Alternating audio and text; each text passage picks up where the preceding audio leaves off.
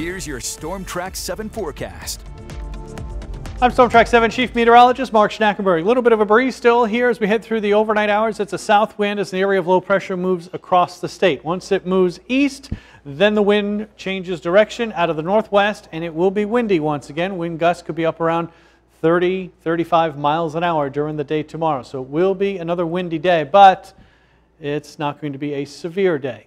Showers will be it. Thunderstorms will not be the case. As Future Track shows, a couple of showers here as we head through the overnight hours. A lot of clouds, a couple of morning showers a possibility. Lunchtime, still clouds, but the clouds will clear from west to east as we get into the afternoon hours. Clear during the evening, but here we are midnight, and then we're back to clouds and a few showers overnight Wednesday night. Your morning commute looks a little wet around here. On Thursday, rain throughout the morning hours, and then tapers off during the early afternoon, and eventually a clearing sky. Some more beneficial rain, no risk of any severe weather. Temperatures tonight will drop down into the 50s as the storms end this evening, and a few lingering showers possible.